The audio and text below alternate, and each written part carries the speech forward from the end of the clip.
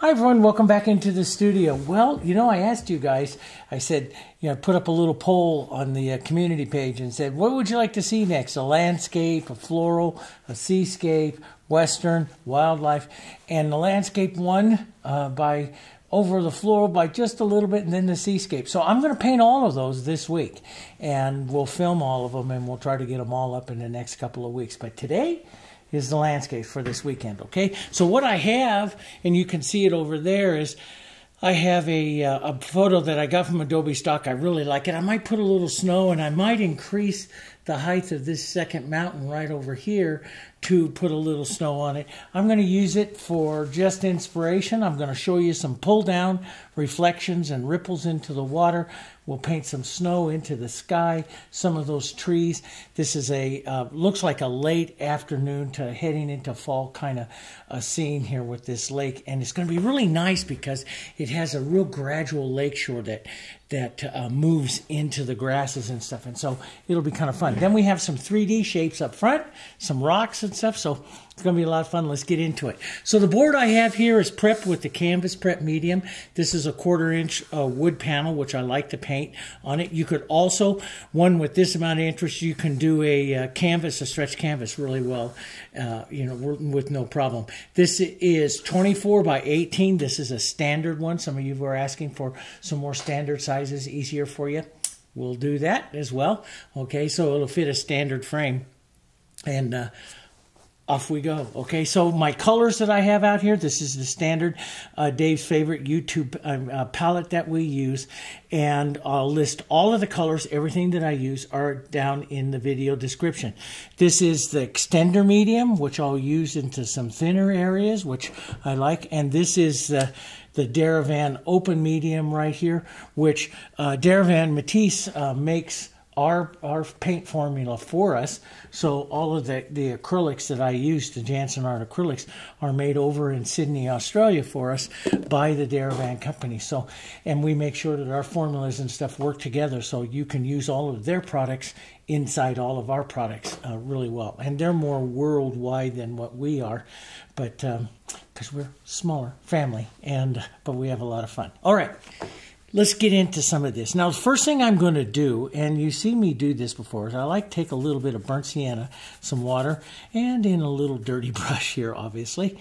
And I'm going to put on about what I call a third horizon line. So I'll look for an area like maybe right along in here, and it's just, that line right there is just up above halfway kind of. And then there's another one you could kind of draw up a third of the way. So I'm going to go up maybe just past halfway, right in here. And I'm just going to set a line, a horizontal line that works with my board here. And this will help me keep my landscape in, perspective. I call these perspective lines, linear perspective lines. And I like to use them to keep my scape here just kind of level all the way across. And it's all going to cover up and disappear anyway.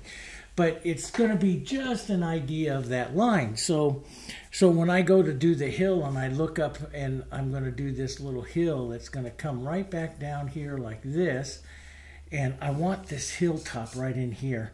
I'm going to open that up a little bit more maybe, right? It's a little bit further across than halfway. So the hilltop will be right up over here. Up over here, we'll have some of these trees, which I really like. Let's just mix up a little bit more of this. This is just to give myself some ideas, some lines. Sometimes you see me do this with darks and stuff, but just ideas. Now, I'm going to drop this line down around like this. It's going to come back in here. I'm going to open up the shoreline here just a bit more, but I do want to leave some nice room here for some reflections. And I want an undulating shoreline here, maybe coming all the way back up over there. That'll be fine, but I want to have some room here to really develop some shadows on the hills and stuff like that. And stepping back, this will, when you take something or you do something like this, you step back, get up and step back. Now, what I'm looking at is I have a big monitor, which I have 3 big monitors right here that show me what some of our cameras are doing. And I can look at this, and that's what the painting looks like at 8 feet. So I don't have to get up and get back. But when I'm painting at the easel, painting for myself or plein air painting, you get up, you get back, okay? So you can see what it looks like. Now, we'll leave a bit of a room for a sky here, and we'll just push this angle down of this whole hill right up over here. I love this. It's really rocky and craggy and stuff right there, so we'll put that in. Now, what I was thinking was this had some, you know, other undulations, some other stuff going on. It's not smooth by any matter of means.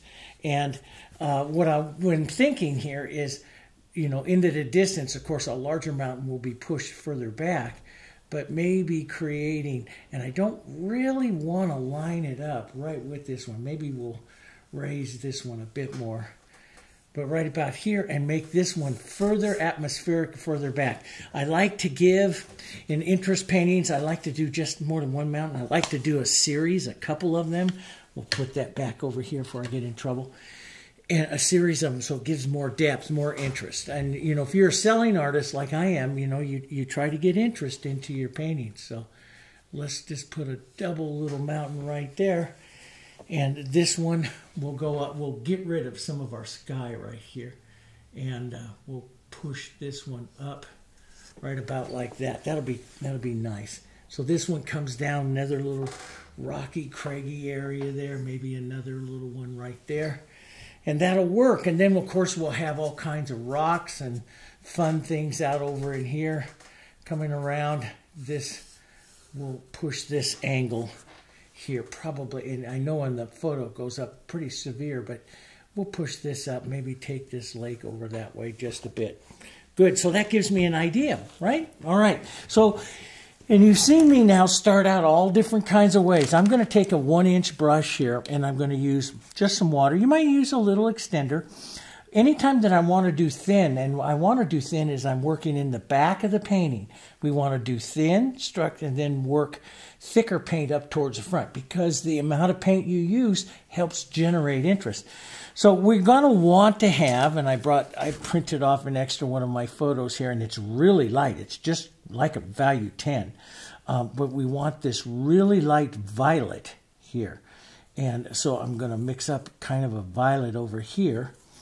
And because it's going to be so light, let's get a little more violet into that. So this is Quinacridone Violet and Phthalo Blue. And then we'll take a bit of that over here with quite a bit of white in it. Okay. As you can see, boy, that is a real light color with that. Now, you've got to remember that acrylics dry about a value darker. So we want to have it pretty light right along here. So let's push some of that right into here. And I'll take it right down into my mountain here as well. You can have a little bit of extender into that, but we're not going to have as much sky as what you see up there, because I want it mostly about this lake and stuff down here. So I'm pushing my mountains and stuff a little higher. So we'll go into a little more color here and right out like this. And I like to use, like I've told you before, I like to use little X motions and stuff. This adds a lot of atmosphere to the sky. Let's push back in some light back up in there. I like atmospheric. I like movement into the skies. And so I use a lot of real soft X motion, brush movements and stuff like that to get that. So we'll push this in here just like that. Nice paint. We could put in a tiny touch of more blue and violet here, and not quite as dark, but maybe just a bit of the violet as an atmospheric little touch right through here. Just run it right through and make sure that horizon line, though, especially like right down here. Now, in the photo, of course, it goes way deep back here because we don't have this mountain, but we're going to have this mountain here. And to help push that mountain back, I'm going to add a little extender, and I'm just going to lightly go over this mountain, maybe over some of the edges here on that one there. What this is going to do, I see the mountain. Make sure you can see your mountain, okay, here. But that's going to help push this back. as I work into it. Now, we have the value and stuff here of a back mountain. You can see it, you know, right here. And I'll do something similar to that. I want it grayer. Let's go to a little bit smaller brush, maybe my 8 or a 10. This is a 10. So we'll go a little bit of blue and a little bit of grayness to it by adding the burnt sienna here. Okay, and that's just such a pretty color. A little extender in it. I want to keep this soft. And let's go up here and start in and see what that's going to be. That could be a little bit grayer, which means I could add a bit more of my violets, a tiny bit of that burnt sienna in there to help gray that out here. And let's just push that in. That's kind of nice. And so what I'll do is, the light in this painting is coming from back behind this way. And if it's back coming forward this way, you can tell by the big shadow, which I love, which is right up here, right? So the light's coming way back there. And so we want to, when we're looking at this mountain, everything to the right will be lit up and everything to the left will be shadowed. Okay, so we'll keep that in mind. But this is a nice soft, we're just going to push back this mountain edge here, blur that into some of the background, let some of that blur into that. So that's what's going to give you the distance as it works into that sky color. That's where the distance is going to come, see? Way back there. And then we'll come in maybe a little bit more burnt umber, or excuse me, burnt sienna, a little blue and burnt sienna. I love the grays that come out of that. So we'll mix up some of these grays. We'll lighten this up, vary this up a bit. And so shadows come to the right side. So let's just work a bit of this color in. Imagine like little ridge lines and stuff, and you're coming back. And everything is pulling slightly from that left side there. So shadows coming to the left. You could put in maybe just a touch more of that blue and violet. So I'll play into the blue and violet as well, which is the atmospheric color, see? So we'll push some of that in. So, and this is, you know, when you're painting mountains like this, see all these different colors I start to get as they're kind of modeling together with that wet paint. That's what I want. But it's thin, but it, you know, it's wet, and into here it's working into that pretty well, into that wet sky color. So we'll add just a bit over here, just like that. Now, I want to have like the impression of snow, so I'll go back to my violets here, maybe a little bit of light, and I'm just going to add a little bit, and you can see how I changed my brush. Yeah, I love to paint with the fusions, holding it flat like this and dragging.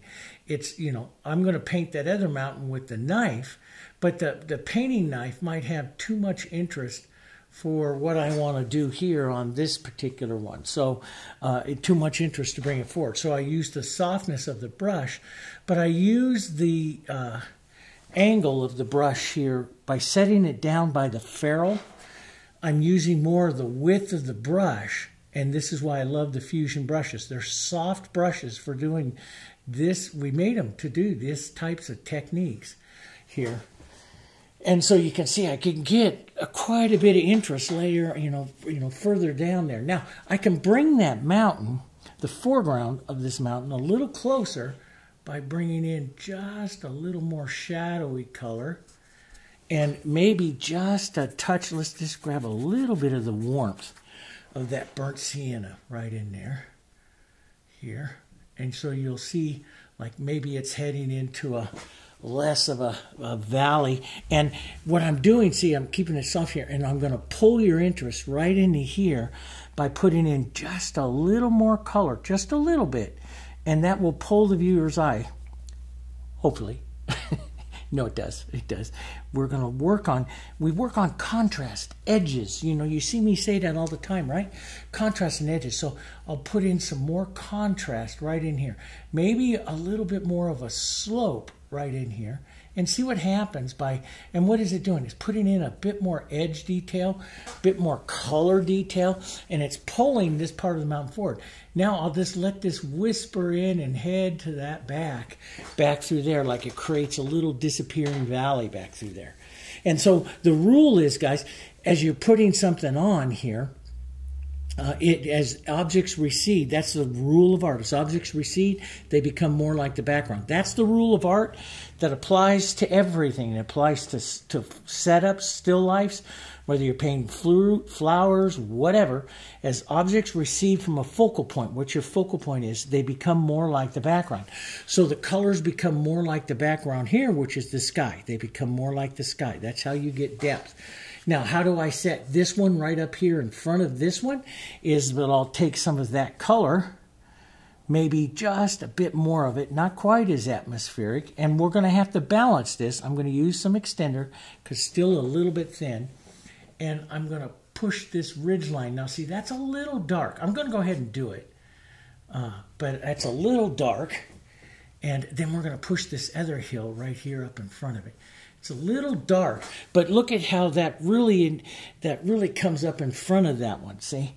So I'm going to lighten some of this up right in here. We'll lighten this up.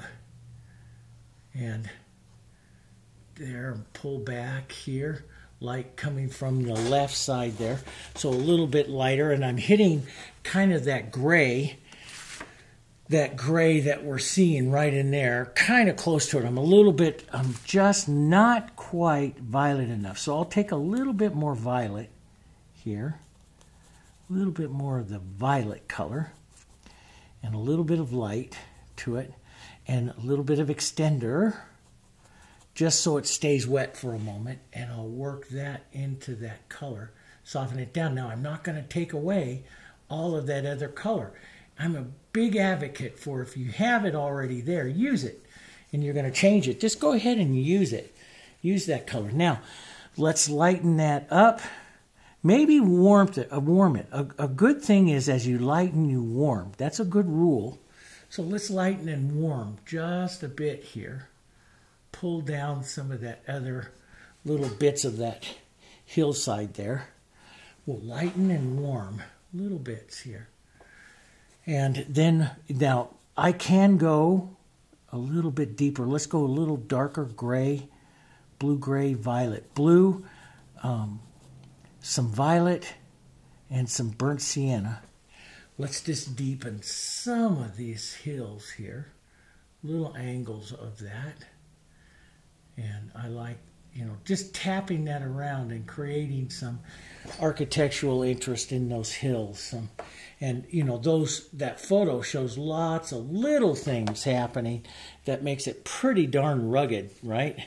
And now this is probably going to dry darker, and I might have to come back and touch a little bit more color, but it's a good place to start. And I'm always a big advocate for putting more. But the big thing is here that is darker than what that is right here. And let's just finish off that little valley right there. Finish that off. And this is a little bit too straight of a line, so let's just add a little bump of a hillside there for a minute, right in there. And that's what I like. See, you just kind of, I'm working, my eyes are focused in here, and later on they'll be down in here, and I'll get interest to the whole scape. But right now I'm watching just my edges. So those are my edges. Do I need to soften that out ever so? That brings that little hill forward, or what? What do I need to do that? Let's put just a touch, maybe of light right here. Now I can't get too light because I'll push it back because I'm taking it more like the background, right? So I'll push it back to that back mountain. So it's a balance. It's a balancing act. Okay, so that one, little hillside sits there. Let's drop some more in. Right up here, let's just take some of this and some of this light. And let's get some more mountain shapes back up here. Right up like that. Right into that one. Push this back. Okay, and I'll be there all day with that, so I'm going to go back to my larger brush big paint here. And let's get some big paint on right now. And just put in the idea of the shapes. And so what I end up doing is I model color, multiple colors, multiple times. And that's what gives me the interest that I want to give to a mountain. So I put some of that on. Let's mix up some shadow, burnt sienna and blue. And sometimes I might touch into a little green and red, which will give me another little variation over here. I love the grays that come out of green and red as well. But here's some nice colors for that. That mountain in the photo is a little more blue, a little bit more blue-violet. So, and it's very much so right up over here. So let's put some of that in, and we'll soften some of that out. But see, I'll just push the brush like this. See? And you'll see me use the knife as well. I love to use the knife too. Just the interest from multiple tools. I love to use a knife and say, okay, well, I'm gonna come over here and maybe make another little ridge line right in here and pull down on the side. And, you know, the first mountains that I ever made was years ago, back in the 1970s. I was in high school, and I painted every afternoon with Bill Alexander on PBS, and he would use his palette knife and create these mountains and stuff, you know. And I just love that. He's on YouTube still. He passed away years ago, but he's still there painting away.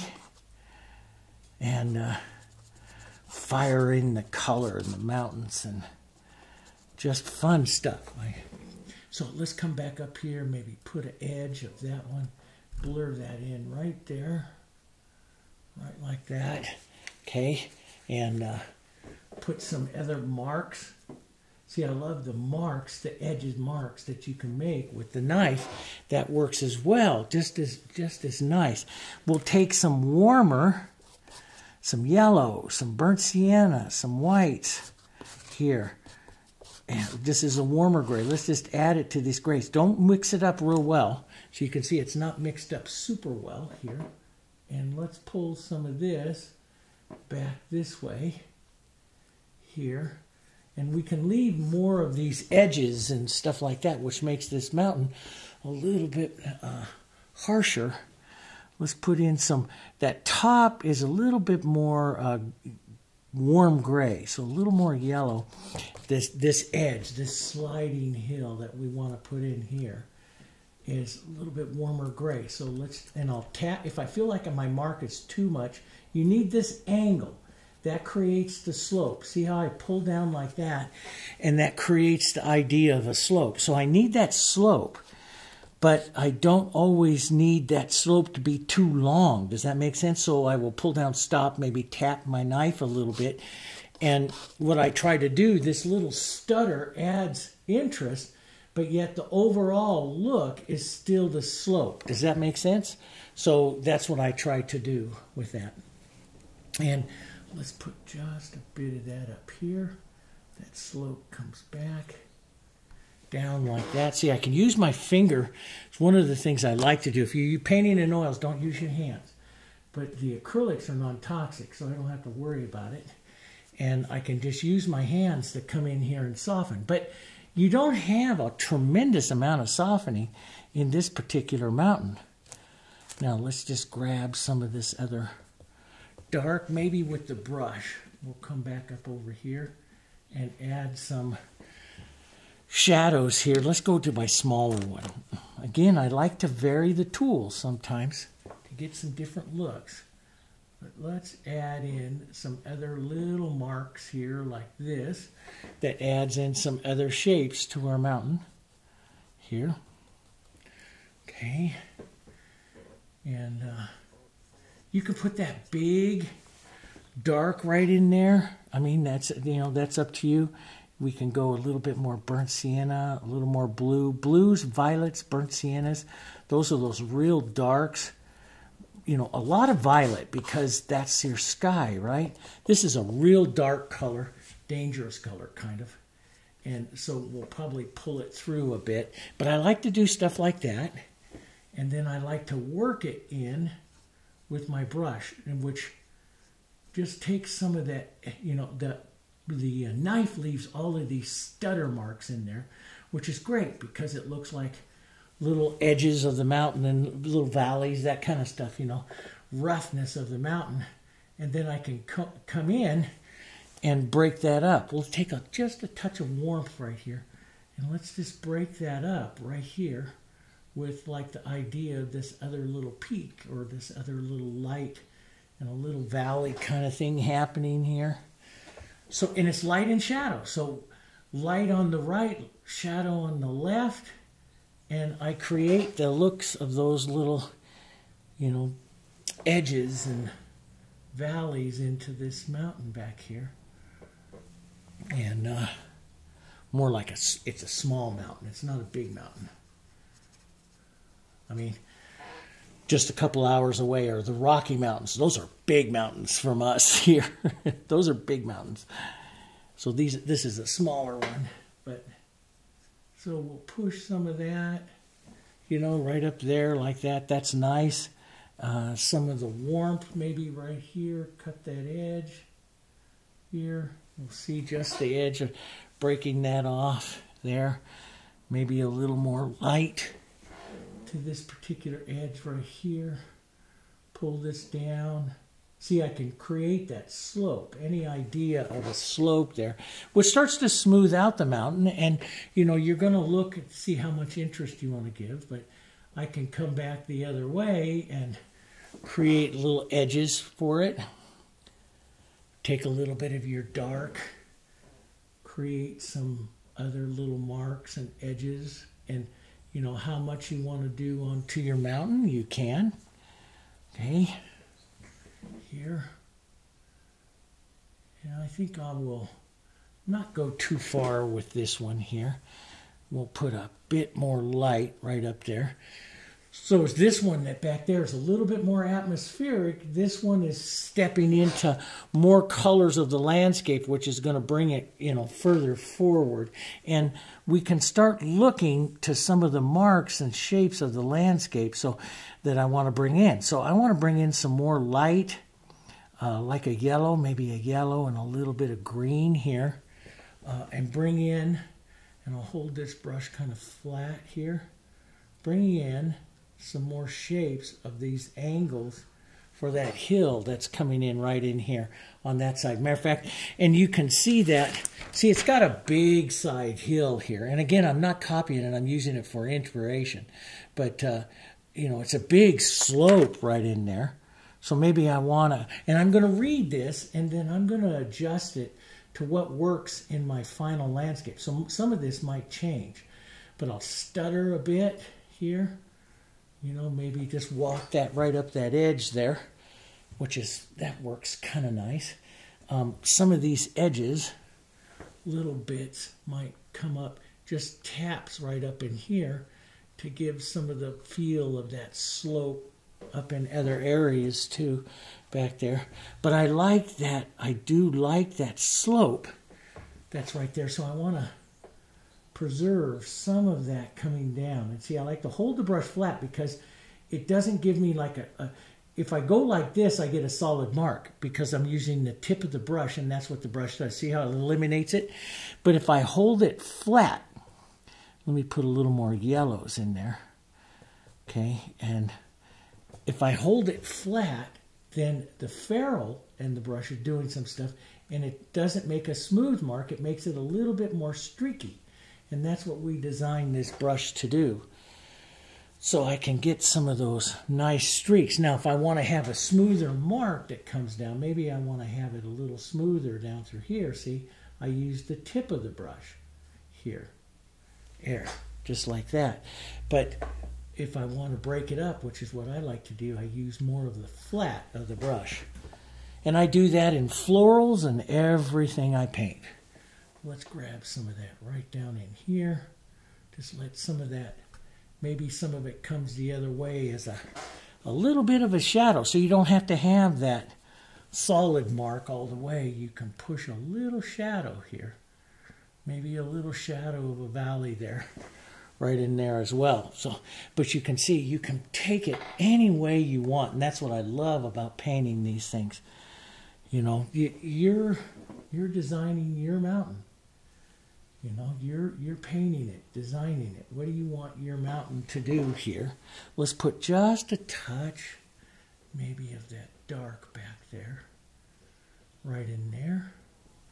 See, and it's just all interest. You're deciding on that interest. Now, as we come up forward here, we're going to have a real, what we call core dark. And that core dark is going to come right back up in here. It's going to be really dark right up in here, but it's going to be right in here. And so I'm going to start this out with like a 2 or a 3, putting in some of that dark. And then I want to get up here and I want to paint this hill. I want to, you can see it's a lighter hill. I want to, though, change it, of course. It's me. I change everything. And that's what gets your creativity guys going.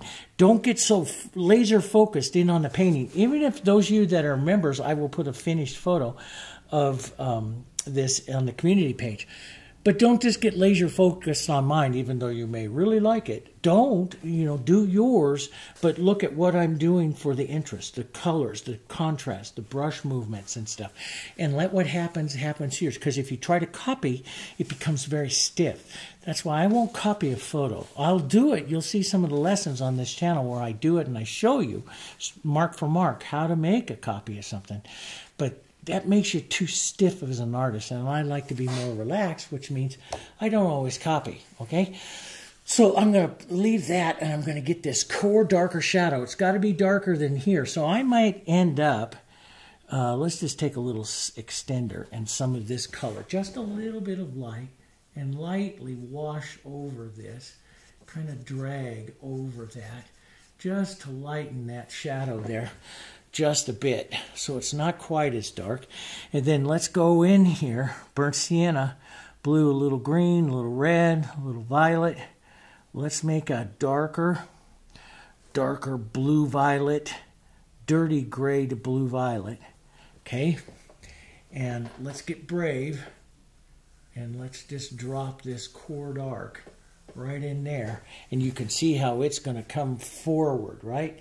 And that might be too much. What I'm going to do is just take some water here, and I'm just going to wash this out thinly a little bit. Let some of that just, so I'm reducing the impact of the solid color. I'm just going to wash it out a bit, and let's just grab some of this dark up in here. I love scrubbing with my brushes. Just scrub around, put in verticals and horizontal marks. Let's put some of that dark in, and then look at how it's pushed everything further back. There's going to be a nice big dark. Let's get a little more violet, cast shadow dark, kind of from this tree. A little water, and it's going to come right back up in here. Okay, so that's going to be right in there. That's just the foundation of it. It needs to be a little more gray. So a little more burnt sienna in it, which will help gray it. And then even darker, let's just go ahead and put some of that in right in here. Some of you might be bothered by it. This amount of dark this soon into the painting up here. And so if you're bothered by it, you don't have to do it. I'm going to do it. And because I know where it's going to go, but we'll push this, and so it is optically, it's hard to look at for a while as I get some of these other colors in there. But that's really, I want real dark, heavy, thick paint up here. This is the forward cast shadow right up in this area, so I really want it to come forward. I'm going to take a little green and a little red and a little blue into that. Push in some other colors, and I'll work this all in and to the end, but you'll see what that is, and that's hard to look at, but sometimes I do that because what you're doing here more than anything else, guys, is you're creating a value scale, and the one that you have to worry about is not this front one, it's this one and those back there. So these have to become more like the sky, but as long as this is darker than that, I'll be okay. Now, you can have some of that dark back there. It can happen. Depends on the day, position of the light, and everything. So you can have some of that. But, you know, it's best to kind of plan your painting is like almost like a value scale. Okay, so let's get back up here. Let's grab some of our yellow oxide and white. This is kind of what I'm envisioning right up here. And right up on the top of this hill, I'm going to push that yellow oxide and white right up here. That's this hill that's right here. And I want a bit of textured paint in there. I want some more yellow, maybe a little burnt sienna, maybe a little diarylide, maybe a touch of red. Don't model that up too much. Just kind of tap it around. Some of that comes in here. I'm going to pull some of that down. Here, nice warm color here. And you can see on that photo, it plays pretty well with it real modeled up. The light's hitting it. I'm going to put in some thick paint here. Let that light hit that hill there and maybe break that just a bit. Pull down. But see how thick that paint is that I'm working on top of that. And then we'll have some burnt sienna, maybe a little blue, a little diarylide. I love burnt sienna and diarylide for back edges, back objects. And we'll just tap in some of those like back trees and stuff like that that are happening there. And push around some yellows into those. Pull down just a bit. You can soften some of that with your brush. So those are like trees and stuff happening in there, way back there. Okay, and you can take a smaller brush. Here's a smaller little filbert. I can come in there and work that a bit. Tap some more softer verticals so it looks more like a tree. Impressionists wouldn't do it, you know, but we can. And then I like to take that hill color and just paint up right by it and put that slope in. I like that slope, but I want to leave some of that modeling for that hill and stuff there. That's pretty good. Now, let's take some diarylide. I have the diarylide. Diarylide is a softer yellow, semi-transparent, so it works really well for a lot of these tapping type techniques and back trees and stuff like that. Let's take a bit of this dark, just drop it right into here, a bit of that red so it doesn't get too green on us. There we go, some burnt sienna, a little bit of blue. And I don't want to mix this up real well, okay? And I want to work this right up into this area here. Very impressionistic. This is an impressionistic way to do it. And put in the ideas of what you'll see is some of these darks and some of these dark trees and stuff like that here. And leave a little space, maybe put in a bit more right there, right? And you can, I mean, if you're more precise, if you like more of a precision look to it, you can take like the edge of a filbert and work that in. I like the impressionistic look for it. It's where I'm really trying to go as an artist, is more and more impressionism. So I'll do a little bit of this, but I won't do a lot. Maybe shape up some of these trees. And I shape them up. What I'm thinking when I'm shaping these up is I'm thinking of small verticals, taps and verticals, which will give it the look of the tree. The angle gives it the look of the hill. Does that make sense? And then the vertical gives it the look of the tree. Maybe I'll just pull this down a bit down here and give that brushwork for that angle of that hillside there just a bit, okay? And yeah, and sometimes I'll take the knife and just kind of smush it around in there like that to create the looks of those trees and stuff there. And I like that. I love this diarylide in the knife right now with some of these colors. It works so well. It's such a pretty color there. There we go. So you see it's like a hill.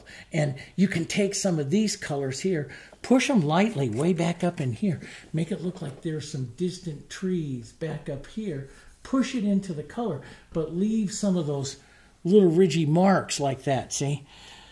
ridgy marks. Is that a word? You'll leave some of those ridgy marks. So I'm going to add a little extender to this, lighten this up a bit, model this around so I can push it around up in there a bit. And you don't see this on the photo, but I like that. Just see, it adds that color. And so it's like as you're coming down off the hill, you're picking up some of these other colors. Does that make sense? It's a lot better than, I think, it's a lot better than what you have over there sometimes. Because that's a nice photo, but it's not a painting. That's what I always tell my students. It's a nice photo, but it's not a painting. The artist will take some of that and take some of nature a little bit and alter it into a little bit different setting. But see how it's coming forward? And see now lots of paint right in here, guys. That's bringing that forward. It's working, okay? So let's make the ground up here. So I'm going to rinse that dark out of this real quick. We'll come right back up here. Just grab some of this color here, and let's just toss this in right here, because the tree is going to cover up most of it. Got a little couple of, I'm going to trim off that off of this board, so a couple of bad marks on it, chips. But we'll take a little bit of green, some of this, and our burnt sienna and reds here. We'll add some colors through here. This is the tree will play up against this, so we don't want to have too much. We don't want to have too much of a, you know, paint or something like that, thickness of the paint and stuff on there. But we can take a little more Diarylide, a little more burnt sienna, some of this color right in here, and add a little bit fading out here. Maybe a little bit fading out.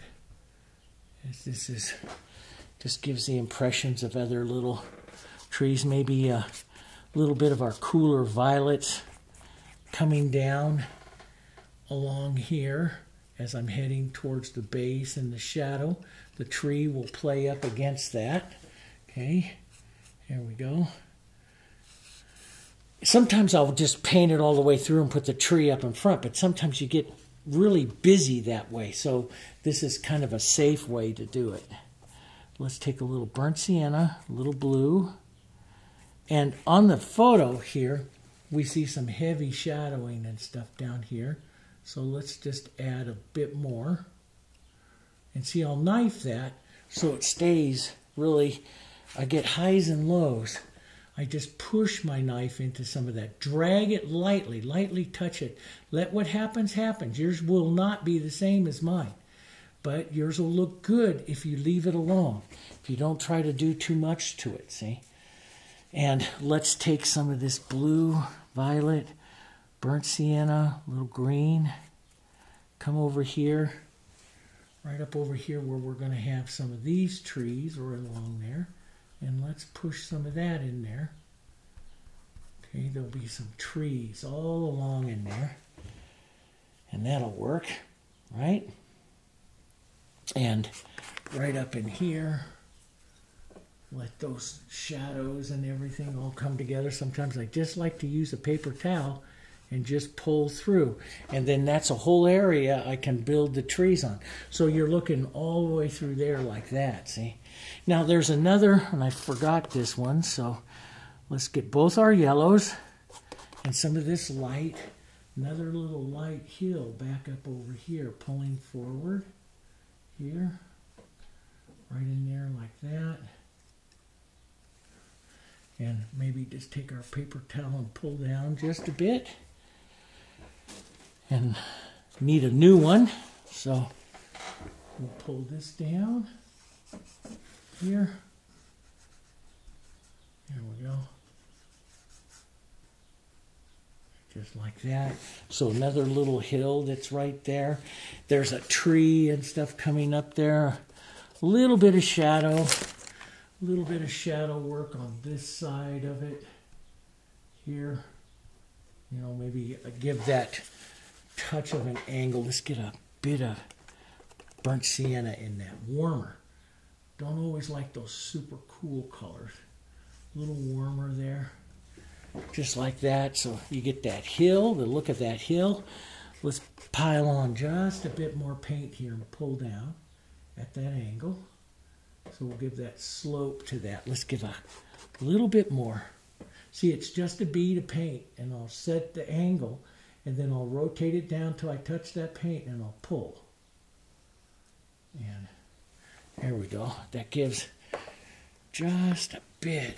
Let's get rid of this little blurry line by making another little angle to our hill there. There we go.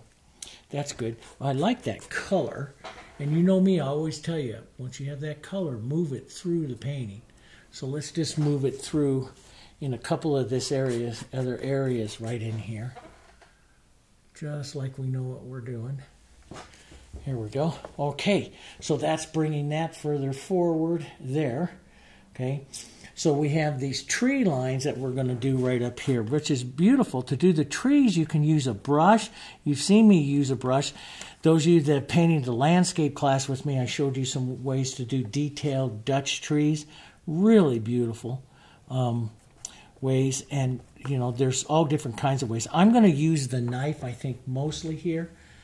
And what we'll do is I'm going to put on a greenish kind of a mid-tone. Not mix it up real well here. Greenish type of a mid-tone here. And this is an impressionistic way to do that. And so I'm looking at the trees right now that are going to be back there for light and dark. And I'm going to soften this edge out here just a bit. Take a little water right with your knife and see how I can push. So you can blend the heritage for several hours. And so even though that's dry, I take a little water in my knife. I call this burnishing. And you can push with your knife and see how I can soften out that edge of those colors there. So I've reconstituted it, see? And so I put that and just softened some of that color there so these trees can come up in front of it.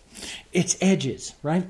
And so the trees, if they have a little bit more of an edge to them, they'll come forward. And so if you notice that something, like I might have to adjust this in here. I'm going to try not to. But, you know, if you need some more, then you need to soften some of that back sometimes. So let's come right in through here and just scrape through like this. And that just puts on the edges of your trees here, right? And now you could use your brush too. And sometimes I'll use a brush to do both. Let's come in here with like my filbert, my number 10 filbert. Let's take a little green, a little blue, a little violet. This is a nice core dark here. A little blue, maybe too much. Let's go a little red. Okay, and let's tap in some of the shadow sides to those trees. So light's coming in from the left, shadow goes to the right. Does that make sense? Strike that. Light's coming in from the right, shadow coming from the left. Yeah, that was the previous painting. So, and I'll just tap this around and I imagine the volume of the tree and the shadows. Mostly up onto the, left is the shadow here. Maybe a few little edges of a tree here. There we go. Yeah, just like that. And I can turn around and touch a bit of this with my brush to hit some more ideas of trees. Of the leaves, maybe a little yellow and light mottled into that with a bit of green here. And you want to use this smaller. These are little lights, so you want to use this smaller. Let's get a little brighter yellow into that. Just to say we did it. Here, there we go. Just a little bit more light. Just see, I just tap and roll and use the edge of my brush here. I love the soft fusion brushes because I can drag it lightly over to create a little stumbling or push it around a bit, you know. It just works so well. Let's go back down. A little burnt sienna, a little yellow, a little green. This is my medium tone in here, and take out just a few of those lights. and maybe add some of this over here to create a little more roundness to some objects. So you have a light, a mid-tone, and a shadow happening through there, right? That's what we want. Let's build some of this back up. Let's take this. Now, you can also start adding the open medium. We're going to use it specifically in the water in just a minute. But let's go to a medium tone here first. You can go shadow. I usually like to go shadow and then mid-tone and light, or shadow and light and mid-tone. But I change it up every once in a while. Let's go a little bit more shadow, and we'll push this larger tree right here. Some edges. See, I just used the tip of the brush here. Rotate that around. Create these edges here. And soften them out. Blur them. Pull them. Blur them out. And that causes the receding edge. Let's just take this all the way here off the edge. Okay, this big tree. Couple of them actually. Right in there like that. Okay, now let's get some of that deeper shadow. A little green and blue and some of our violet. Let's put in some shadows. Thinking left side here. Left side, right? And drag some of this through, some of this. So you could also warm that up slightly and drag some not quite as dark or heavy shadows here onto the right side. More of that mid-tone. Larger trees, more interest in the painting, can carry more tones. Does that make sense? Now, let's get some of our yellows right up here. Nice yellows. Let's work some of these up into the light on the right side here. And sometimes if that starts to blend too much, it's right on the edge for me. I'll let it dry a few minutes. I'll let it dry just a few minutes and then I'll come back. So a little bit more here onto this. Now, as I come around this corner, let's do something fun. Let's take our yellow oxide and our yellow and drop it down in value just a little bit. So you still perceive a bit of a light, but it's more in shadow, see? Still more in shadow. And we'll build like that photo is, not copying it, but getting closer to that photo is. A little green here. Right up on the top up here, right up into the front here, right up there, and maybe some more yellow, maybe hold my brush a little, and I do love to use my knife on this sometimes when it's a knife painting, and I lightly scrape over it here, and that just, and you're just letting the knife just barely contact the surface here. And that just puts on a super casual light there on that tree. Do you see that? Maybe head up over here a bit. That's the light side of the tree. Just maybe one or two little branches here hit the light up over here. Just like that. So it makes it kind of pretty little tree there. And let's go, before we get too wild and crazy here, let's take this lighter color and let's push it in a line right back through here because it's coming through that tree, see? We'll push that in, right in there like that. Like there's a little back, there's light coming through some of that area, through the shadows back there. You're picking it up, a little hillside back there. And maybe a little more yellow oxide right over here. I love yellow oxides in the paintings. They're natural earth colors. Maybe even pull down like a little bit of a slope there with that. Now, let's take some of our dark and we'll push kind of the shadows of those tree trunks in. right here, down. And maybe another little idea of one or something back here. And right back here like this, some of this ideas of some back there. And then we'll come forward again. Let's get our burnt sienna and blue. Love that color. Nice shadow.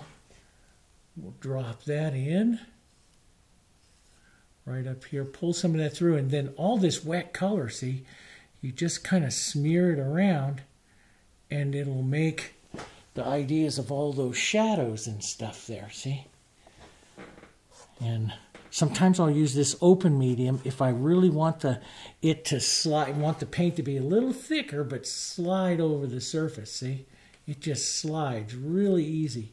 We're going to use that open medium in just a minute for the water, and you'll see. But that just slides.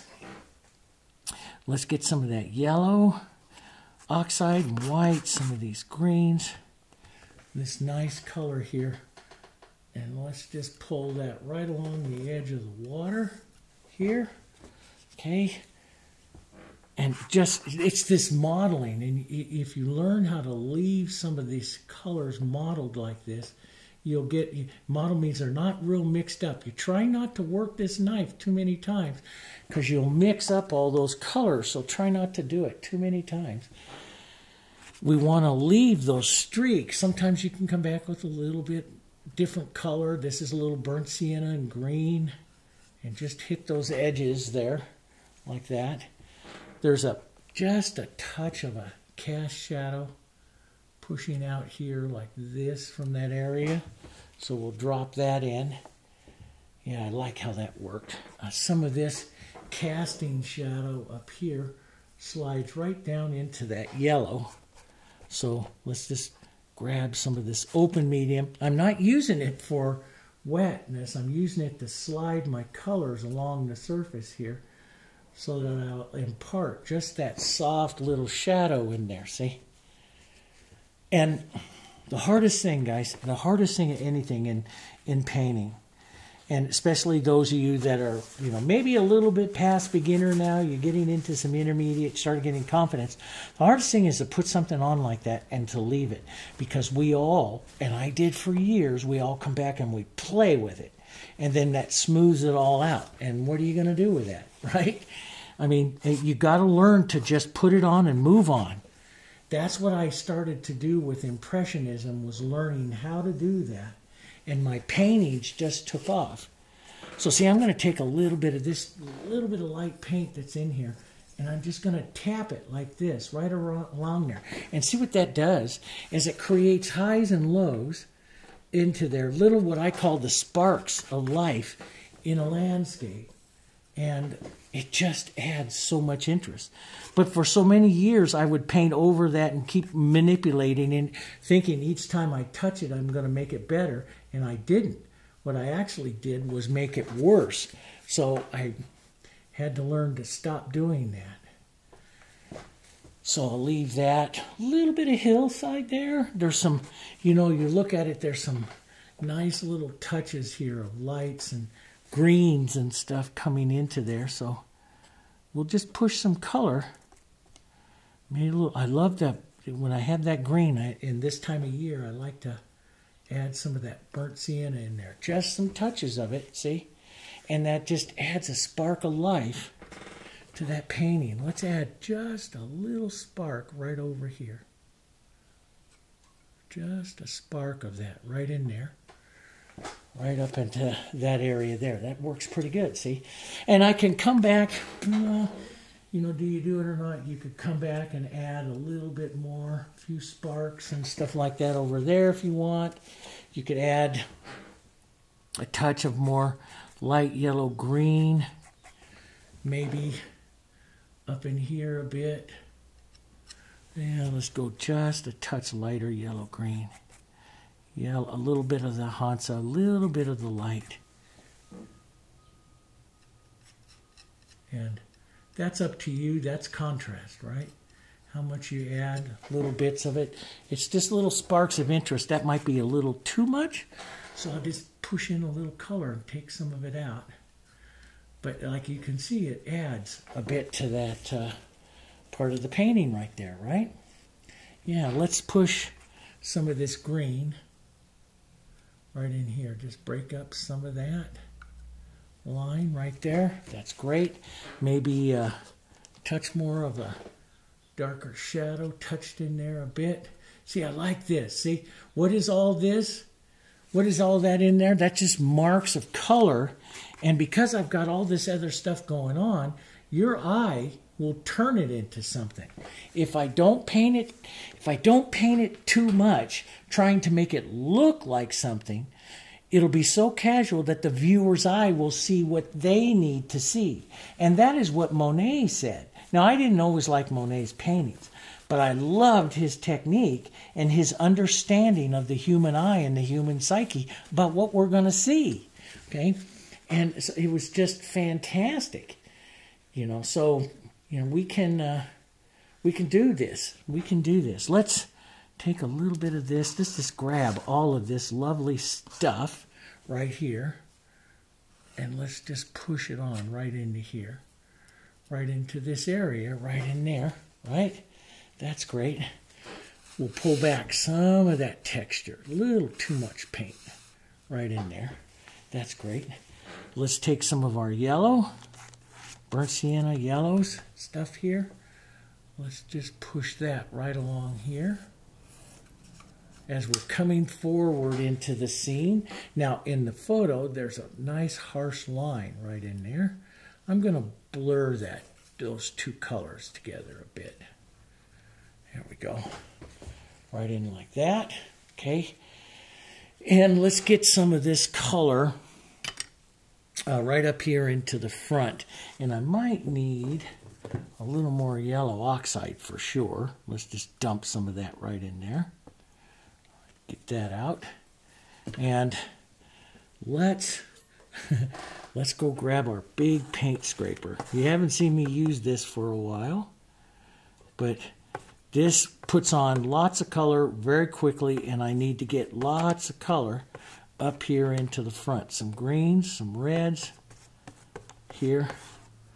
And I just grab this and I push in.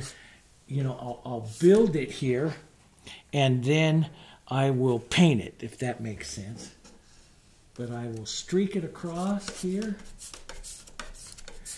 It's a big canvas. I could take a big brush and do this, but, you know, what have I said time and time and time again in a painting? What is it that drives interest? Paint, right? The brushes, we tend to use the paint really thin. Scraping knives like this is a big paint scraper. This is well, it is a Warner. You can hardly read it.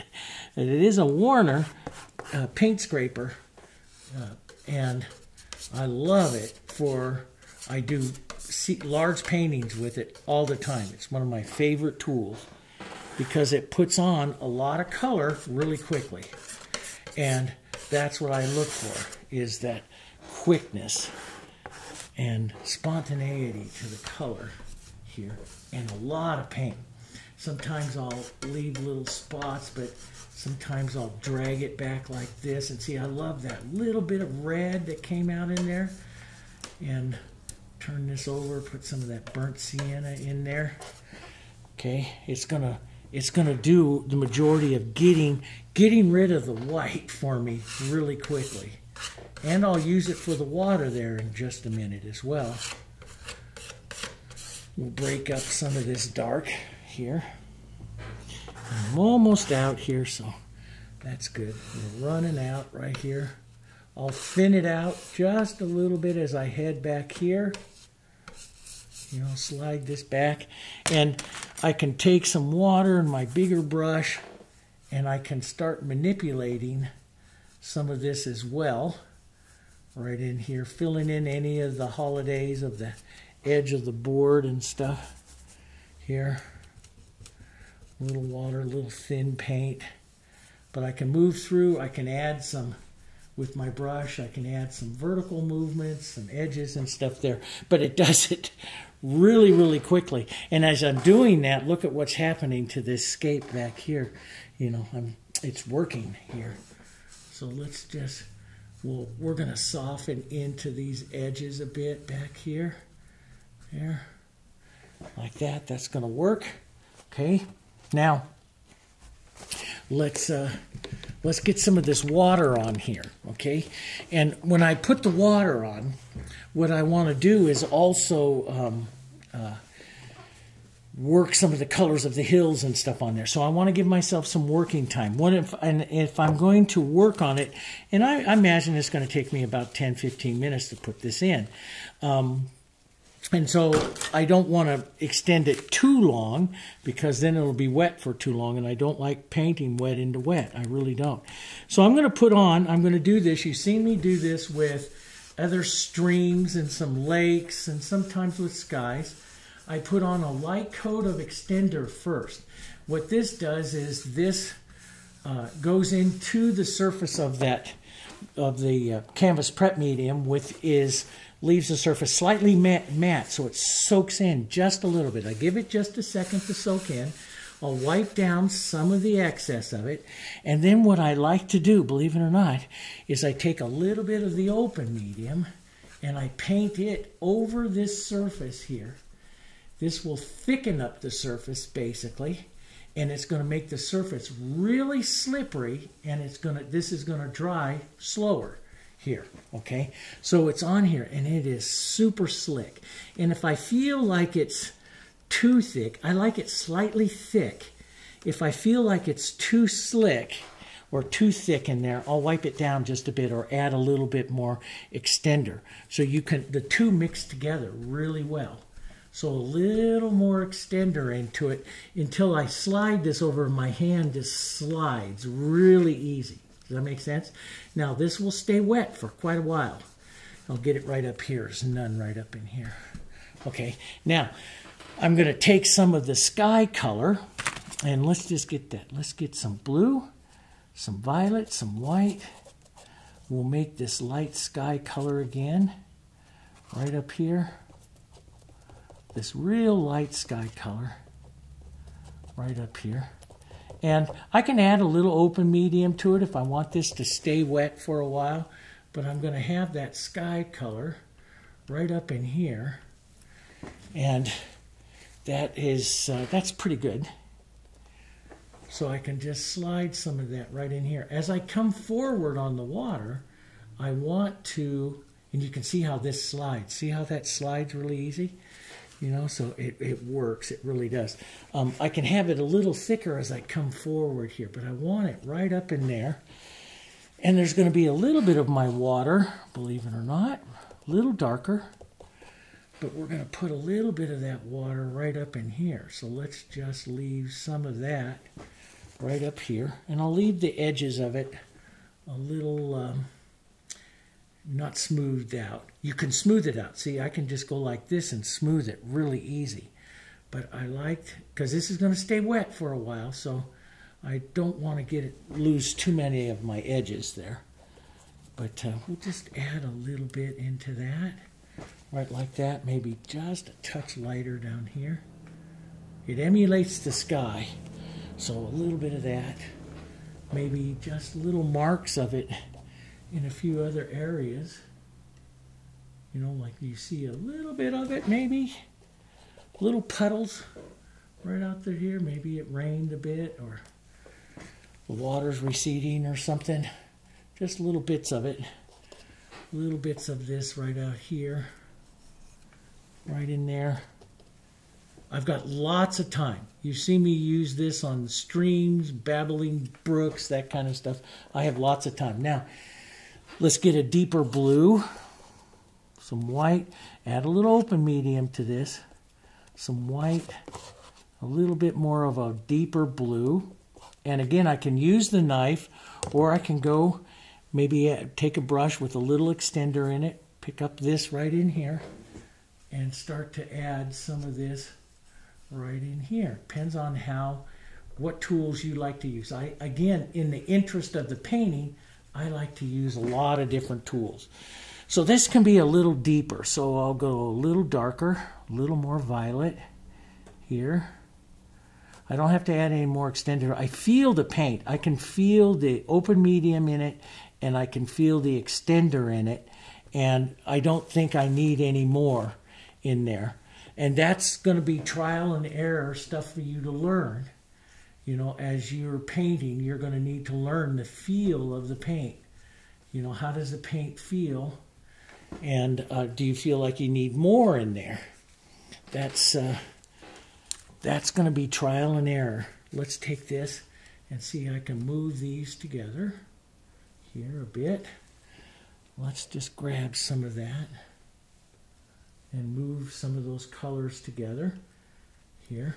I can take a bigger, softer brush, and this is the brush that I put the extender and stuff on with, and I can just pull through like this, and I love to pull down in water, but I can pull down, and I'm going to very lightly touch and then pull that across slightly and start to blur a little bit of that water here. Especially as I add more colors, I'll do more things to it, but that gives you an idea there.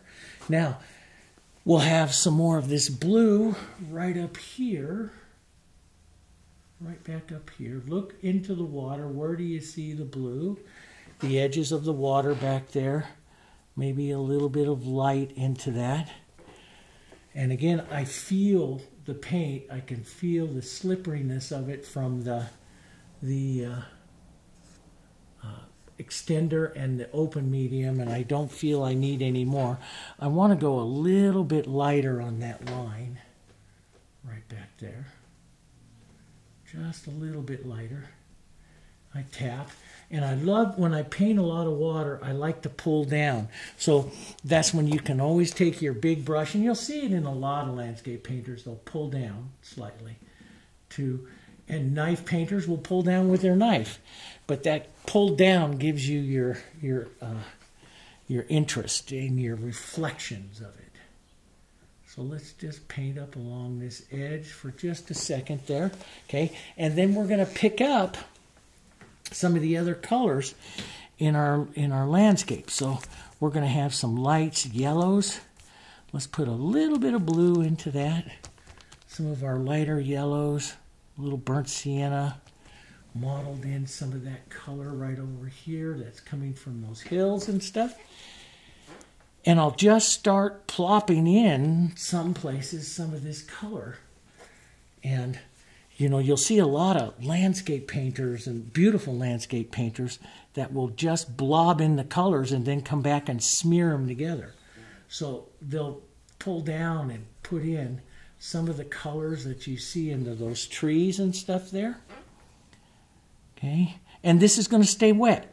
Now with a lot of acrylics, without those things that acrylics were drying, you won't be able to do this. Then I show you other techniques. There's lots of techniques all over the channel where I do this with a lot of different things. So, you know, I show you all different kinds of ways to do this.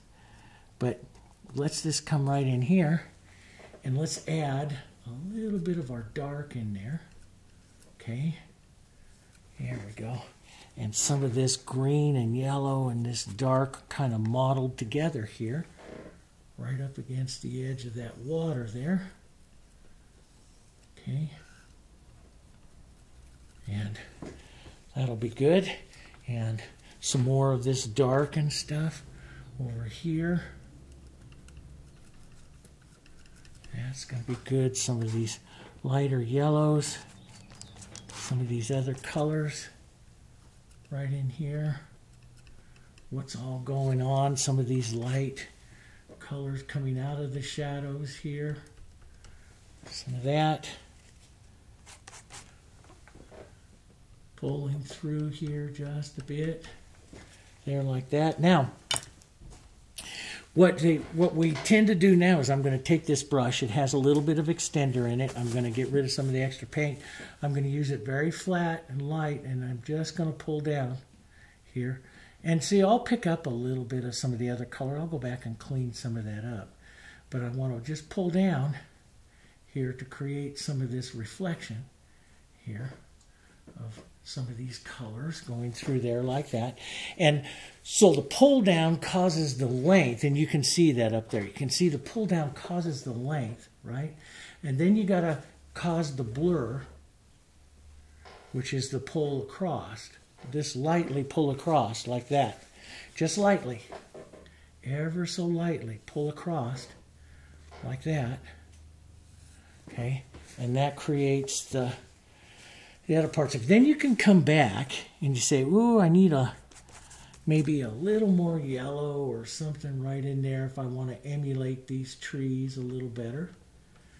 And you can just lightly pull down here and just pull down and pull across lightly just to give them some of that. I want to blur this little mark just a bit there. Pull this across, pull that across. Leave some of that down though. That down gives the long length to the reflections there. And pull across there, okay. Yeah, and oh, maybe I need a little bit more dark over here. Maybe I see maybe a bit of the dark or some of those mountain colors. Well, this is really some of the mountain colors. So we'll go back, get some of the burnt siennas, a little bit of the light here. Get those grays, blues, grays of the mountains here. Let's add some of those colors in there. You know, right along, and you can take them up into the trees to create that undulating line. See how wet that is? It stays wet for a long time. And I can manipulate this with the big brush. Okay, some of the mountain color. I can manipulate this with the big brush. I can also do this with a smaller brush in smaller areas here that I might want to push in. Now, you see a couple of places there where I've drugged my line there?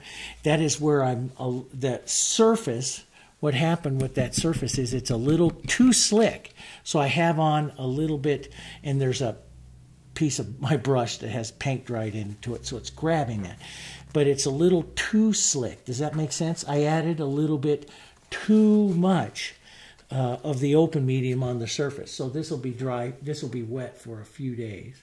So I can fix that with my bigger dry brush, which is not anywhere near me right now. But you can take a larger, drier brush and just go right into that, and that will fix it. I wonder if this one will do it. This old bristle. Let's see what that'll do. It's not quite soft enough. So I'll either have to stop a minute and go get my big dry brush or use some more techniques here and just grab that. And yeah, and so you go back and forth. So I'll grab a little bit more of this green burnt sienna.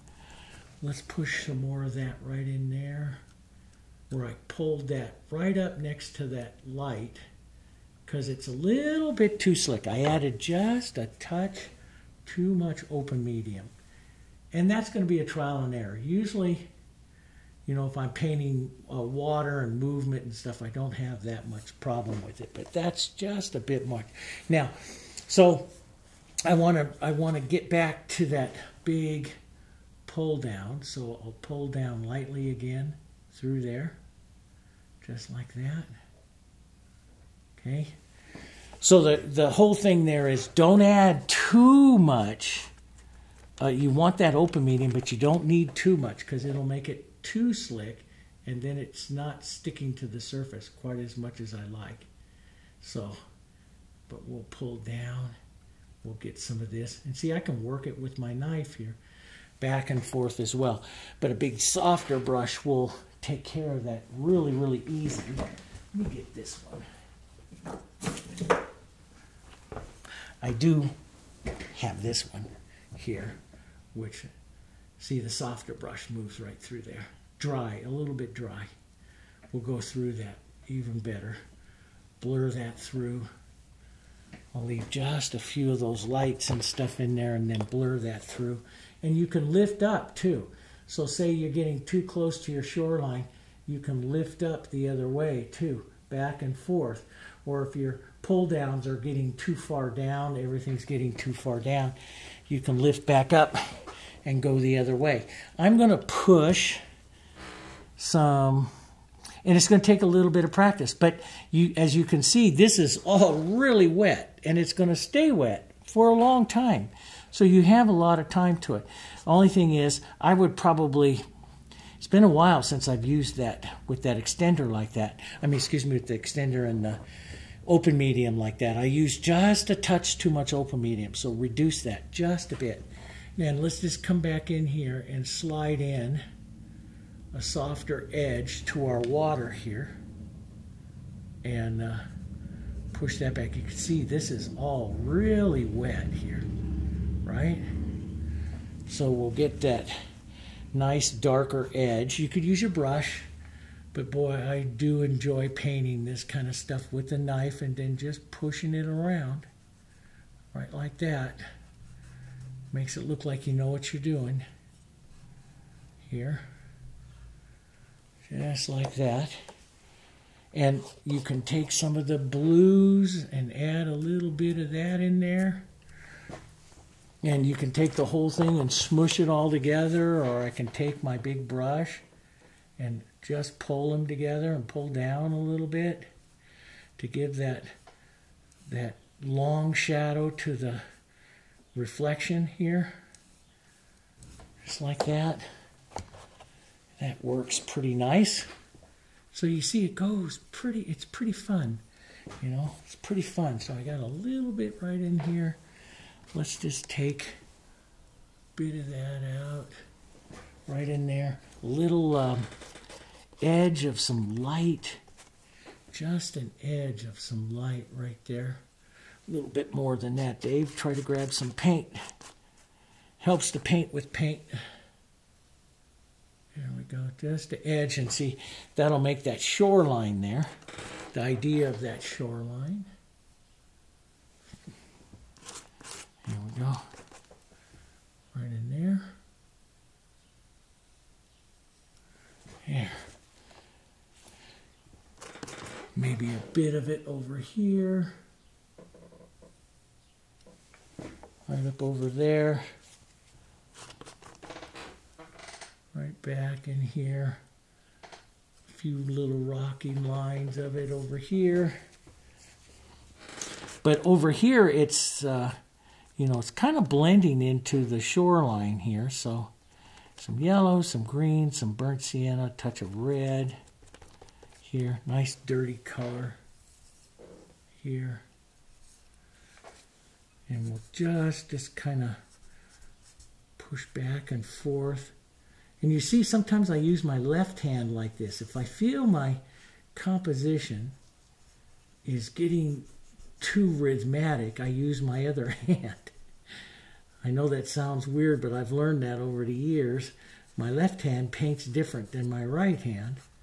And so I use my left hand to soften some of the stuff out rather than my right hand. I'm right-handed, but I can paint with both hands. And I like to do that. I know that sounds strange. Some of you are going, never going to happen. Right? Yeah, I understand. But I've done that over the years. And, yeah, see, that's pretty. That just works that edge. Yeah, that's what I'm looking for. That edge just softly going in there. And some of this light and yellow. And this edge right out here. Like that. Right into these. You know, now I'll create right up in through here all kinds, and this is going to take me some time, probably about an hour, and you know, or so. I'm going to create some rocks and some grass. I'm going to show you how I do it, and then because I'm going to use a lot of paint, and I'm going to build up. What I want to do is, see, I've got some nice paint going on back there, and boy, that shadow is like a little too cold, so I'm going to run a little bit of this warmer burnt sienna and stuff in it. See how it's kind of hard, maybe the camera doesn't pick that up, but it'll warm it. Let's warm this shadow just a bit. So it doesn't have to be so cold blue to be a shadow. And that will actually, see how it advanced it as I did that? And then I start to rub out a little bit until I get it to right where I like it. But let's just run a little bit of the burnt sienna green down into the shadow. You'll still get the feeling of the shadow, but it will not be quite so cold. And then now what I'm going to do is a lot of this, taking some yellow, some light, some mottled color, and you can start working it around here, small little touches here. You can also do small grasses. I'm going to be sliding it around and pushing it around here like this, right up into the front, getting lots of yellows, right? Just boom, boom, boom, getting lots of yellows here. And the greens and the yellows and the greens and taps, and every once in a while tapping through some dark colors in there.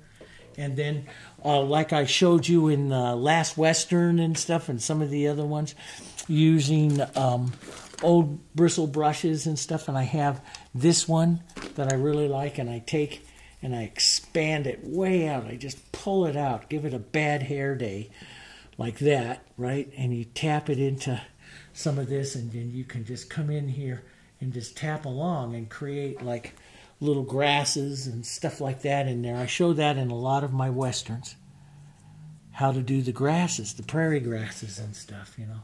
So you can just come in and just tap around and create some of those movements and grasses and stuff. When we're doing short grasses and stuff here, so we don't want to do, you know, too long of ones, but we'll get some lights and work some of these in, lights and darks and different things. And then I'll come in and I'll show you the painting of the rocks, the rocks. Let me just do one real quick, and then I'll show, we're looking for my little flat. I like to paint the rocks with my flat, which kind of disappeared on me here, somewhere in here. And where did you go? Well, I set it someplace and it disappeared. Is this it? This is it, right here. Fell off to the right side. So what I do with the rocks is we have these kind of grayish rocks. And the grays I like to always make for my blue. I like blue and red, blue and burnt sienna. And you make these grays. These are going to be beautiful gray colors. You need 3 values. So you need a shadow, a mid-tone, and a light. And the shadow I make more towards the violet stuff here. Right? And we're going to keep them kind of simplistic. You need at least 3. And then you can use broken color and stuff like that in them. The light is coming from the right, right? So if I'm going to put, you know, some of the ideas of the rocks and stuff here, I'll push some of my light gray. And maybe I'll make a couple of different rocks here. I'm a left brain painter, so sometimes I'm just too rhythmic. And then what I like to do is I'll go over towards my shadowy tones. The shadows are going to go on to the right side, just like the mountains, right? So I make a mark for the right side here, where that right side shadow is on those rocks. And then I put in the mid-tone, the half-tone, which actually is used to give it some shape here. And I can tap that around. You can move that rock down into the grasses and put some grasses and stuff up on top of it. But it'll start painting your rock. And then I will come back, like I'll mix the 2 values together a bit and create another little half-tone and start adding that. Maybe I want a little more of a light tone right up here onto this edge here. Push it back like that. But it's 3 values. It's at least 3 values. And beautiful rocks will have more. Like you might take and put some greens in it. Like I might take a little bit of a burnt sienna here and come back with a bit of a burnt sienna tone right in there and add that into that rock there. And I want to pull some of these tones back down up into the front. That's what I'm really going to be doing. maybe a little green into this one here.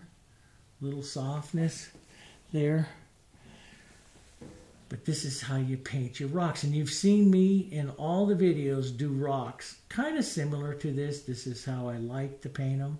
And I'll add some of those tones around. And just kind of, and you may come back and put, you know, rocks on top of grasses and then grasses back up on top of rocks and stuff here. And, you know, try to do them all a little bit different. I have a hard time doing that because I'm a left-brain painter, so I have a hard time sometimes painting rocks because I want to make them all the same here. So I'll start adding some halftone shadows. So see, sometimes I'll put on the light, then the halftone, and then I'll come back and put in a little deeper tone, maybe onto the shadowed edge of it. Come back to the light tone. If I want to express that light side again one more time here. So very fun that way. So I'm going to build little grasses and little things on here and paint the rocks just like this. This is going to take me a bit to work through here, maybe about an hour. I figured a painting like this, depending upon how much work I put into rocks and all that kind of stuff, usually takes me about a couple hours, 2-3 hours, and so we're in good shape. I'm going to divide this up a bit here. Make a slightly different little rock here. So I'll just work on this, and then I'll come back and give you some final thoughts, but you get a good impression right there through your landscape, don't you? So, and it's what? We're an hour and 30 minutes into this, so I always figure between 2 and 3 hours. So if I work on this, won't be an hour, but if I work on this, we're in good shape. And it's the combination of all this stuff that makes it go faster. And you know, look, and this is the one thing I want to say to you that, you know, I painted. You got to have your hands like that. I painted for so many years, guys, and I would just work the heck off of my brushes, you know, trying to get, and now it's like I just give the impression. You all see these as trees, and you'll see all of that movement and stuff like that as trees, and you know, and I found that less is more, and the less I painted on it and more impressionistic I painted on it, the better it actually looked. So you might want to come in just and you know, tap in some rocks around in some of these areas here, and then just go add some shadows and lights and have yourself some fun. We'll paint up some bigger ones up over here, and just keep going. Go fast, okay? And I'm just going to work on this, and then we'll come back and I'll give you some final thoughts working through it, okay? All right, see you in a minute. Hi everyone, welcome back. Well, I worked on it for about 30 minutes or so, and so what I did was I ended up, you know, adding some verticals and then some horizontals into here with the grasses, and then using that, which I had right here, all full of loaded little paint, and just come in and just tap little highlights of grasses. Sometimes go up over the edge of like the water or something like that. Just tap a few of them around, and they will give that little spark that I like to add, you know, to the paintings all through here. The rocks, again, I painted and tried to vary some of them. I could put some back up over here, but I don't think I will. I'll let it go more towards the grasses. As a matter of fact, I could probably put some smoother transition of grasses. And I found when I worked the larger area of grasses, I really liked my 3/4 inch here and just dragging through this just like that, and then pull in some verticals. And just like I show you in the westerns, some really great ways to do it is to tap through with the paper towel. Those just, you know, I show those in the prairie grasses of the westerns all the time, and some of the wildlife ones, and it works really, really well. Is what I like to do.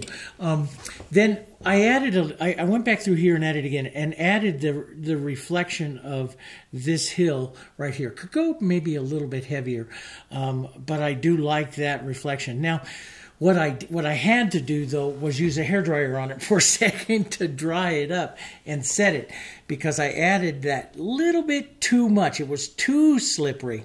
added too much of that open medium. It stayed wet for too long. So I just dried it up and then put a light coat of extender, just real light coat of extender on it, and then pulled it again.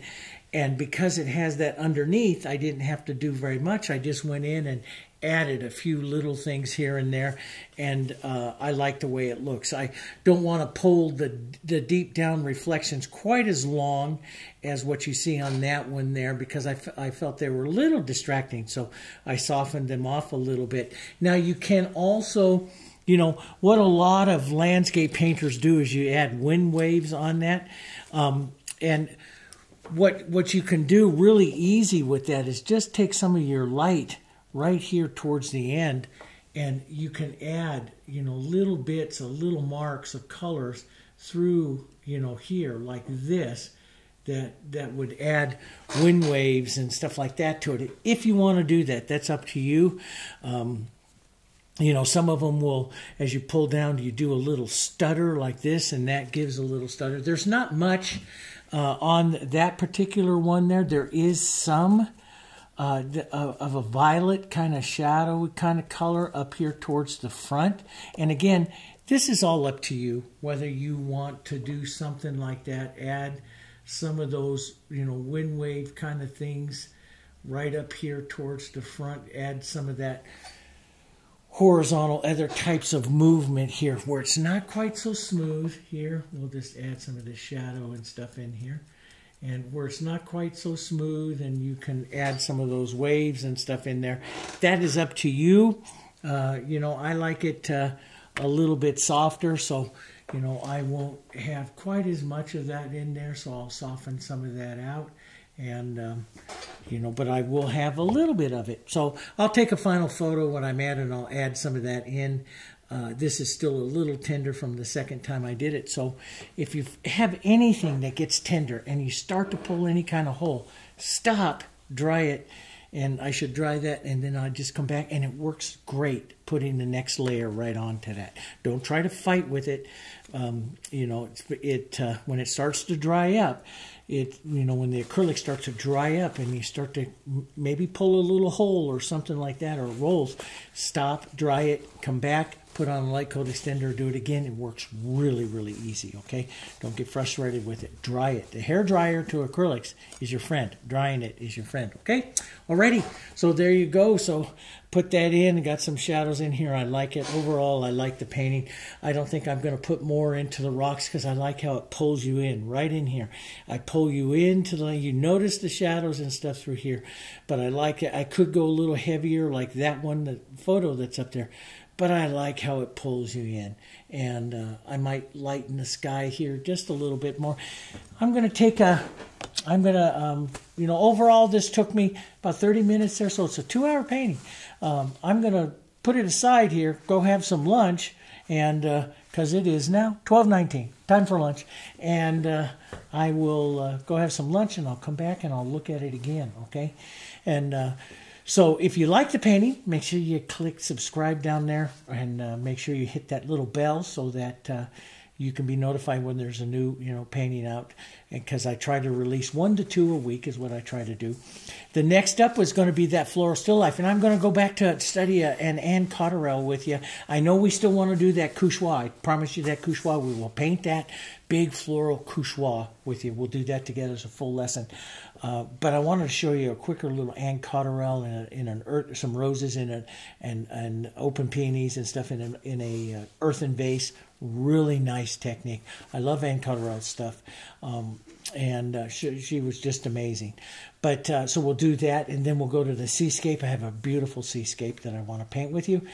And then we'll go back and look at a wildlife. I have another wildlife from up in the Rocky Mountains. And then we will do a Western again, okay? And so lots of stuff to paint. Oh, I got to do a bird again with you guys too. So lots of stuff to do, and we're going to continue on.